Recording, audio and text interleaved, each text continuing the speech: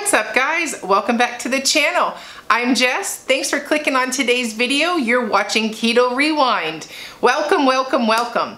So first things first, if you are new here and you want to see all about my keto journey, don't forget to hit that subscribe button and turn on those notifications. And then also, if you want to give me a like, that helps my message get out to as many people as I can. And the next thing is, I'm not a medical doctor, not a healthcare professional. This entire channel, Keto Rewind, is based on my own experience losing 130 pounds with a ketogenic lifestyle and intermittent fasting. You, do your own research, talk to your own doctor. Okay, so let's hop in today's video. Today is week 104 of my keto transformation, or my keto journey, and I had one heck of a week. I am very proud of the work I put in last week. I took the toolbox challenge very seriously, and quite quick side note, part 2 or whatever the next one is, I think it's either 2 or 3, is going to be posted tomorrow. So stay tuned for the next part of the toolbox series. And I love seeing each and every one of you sharing pictures of your toolbox, commenting below with what you're putting in your toolbox, your positive affirmations. That is so cool that so many people are taking this part of the journey seriously. So kudos to you. So anyway, so today we are going to talk about my week. I was all over the place. So we're going to talk about the easy stuff first. First things, let's go through the exercise. I returned to the gym last week.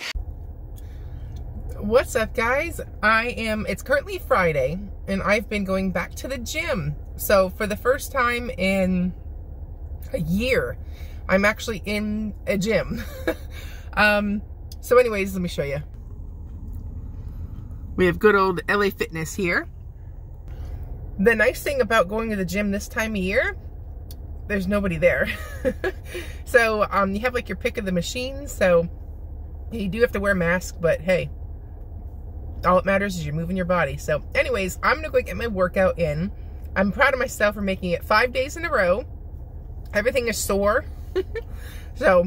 But anyway, so I'm gonna get my workout in and I'll see you later. I have not been in a physical gym since March, I think, last year when everything shut down. So and mind you, the gym has been open here for a long time. I mean, probably since summer.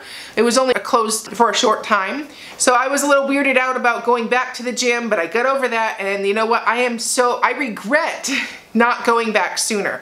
I forgot how much I craved the going to the gym as part of my routine, working on my muscles, toning up, and that just overall feeling when I leave the gym.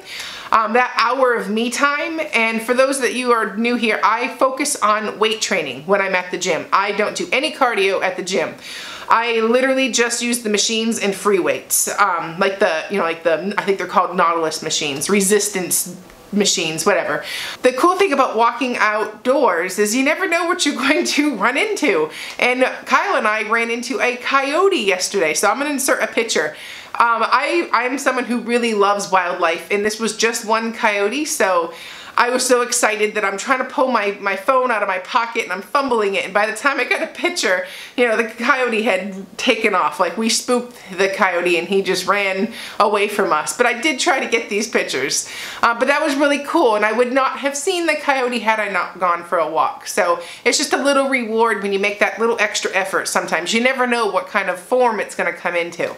So I like to go for walks, and that's just how I operate. That's what works for me. If you enjoy doing a treadmill, do the treadmill. Don't do what I'm doing just because I'm walking outdoors. But I will say I do focus on building lean muscle mass. That's one of my jams. It's why I feel my body looks like it does, because I have maintained that muscle. I'm not skinny fat, you know what I mean? I still have my muscle, and I lost fat. I didn't lose muscle. So, but anyways, I enjoyed going back to the gym. It felt amazing. So in addition to that, I walked some serious miles last week. I was working through stuff emotionally, and I had stress, which is always part of life, lots of stress. So I walked 32 miles with Kyle last week, just last week. So that is about a solid an hour or two out of my day every day last week that I spent exercising, and that felt wonderful. So I also want to add that I hopped on the scale obviously last week after not weighing myself for months, and I was 204. So I'm trying to like own everything again. So I started weighing daily, and this is why I don't weigh daily, because it's crazy. So I started a new routine. I'm doing weightlifting and a lot of like a heavy exercise regimen, plus keto, obviously. So I hop on the scale and the scale shoots up 4 pounds like day 2. I'm like, oh my God. So and then it stayed, I was up 4 pounds all week until Saturday. And then all of a sudden I had a swoosh and it went, it's gone and vanished.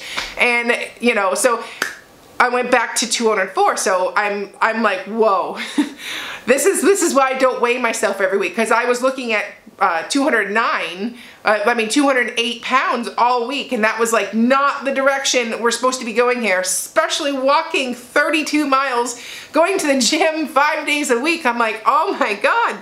So then I was like, you know what? Think about this. Every time I've ever returned to the gym, I've always been up a few pounds. It's part of your body just doing that adjustment. It goes away, and had I not weighed every day, I wouldn't have even noticed the uptick on the scale, because I was still 204 and I weighed in today 204. So I didn't actually gain anything, but that illusion of that I gained really messes with your head.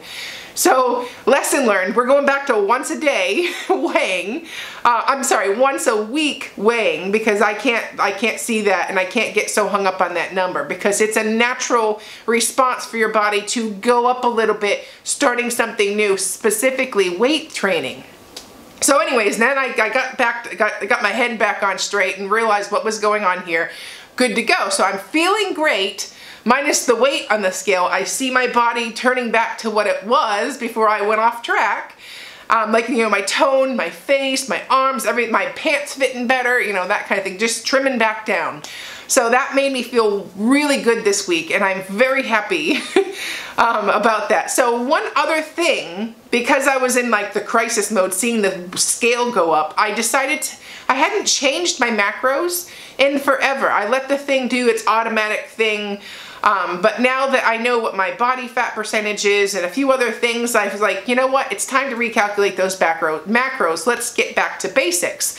So I don't want to say just yet what I did, but I changed this up around Thursday last week, and I did a change in my macro percentages, just because to make up for a lot of the physical activity that I was doing.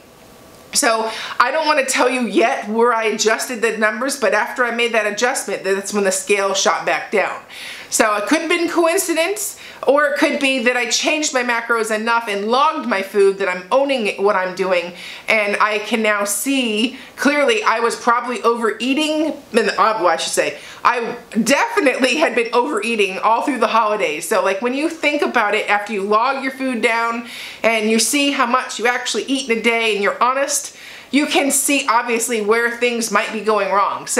But I was so good last week and had the weight gain. I'm like, oh my, so like, but if you're not tracking and you're not paying attention to all this stuff, it can seem like everything's working against you. But you have to sometimes take a step back and go back to basics. And now you gotta recalculate macros, stop weighing every week, just do one weigh-in. And you think about the stress I'd have taken out of my life if I just would have recalculated my macros on last Monday, and never weighed myself all week and continued on. Like, I would have been in a much less stressful state last week, because I'm like, shoot, I'm supposed to be losing weight here, not gaining, and that just adds more on top of everything. So, and then plus, plus I was upset to walk that many miles in a week to gain weight, so it's like, it just messes with your head, and it's just noise. You have to tune that all out. Point being, I adjusted my macros, and we're gonna test out some new numbers, new levels for me, and see how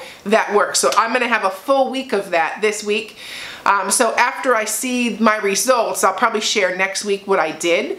But I don't want to share it until I know it's working or it didn't work or something like that, So stay tuned, I'll let you know. But I did mess with my macros quite a bit. So we'll see what happens. But let me say this, it's still keto, so.